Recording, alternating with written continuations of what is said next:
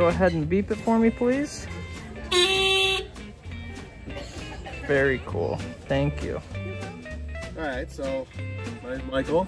I was asked to tell you guys about this bike here. We got a 1947 Columbia. Right here, check the badge out on that. Got the horn with it, original headlight. I put a little eyeball on there just to, you know, spice it up a little bit. It's missing the lens. It's all original paint. This actually does have the original tires on it from 1947.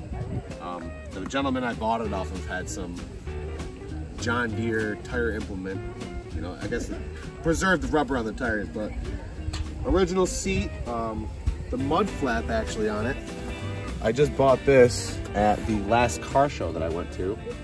I couldn't believe it because it matches the bike perfectly, honestly, in my opinion. Paint and everything.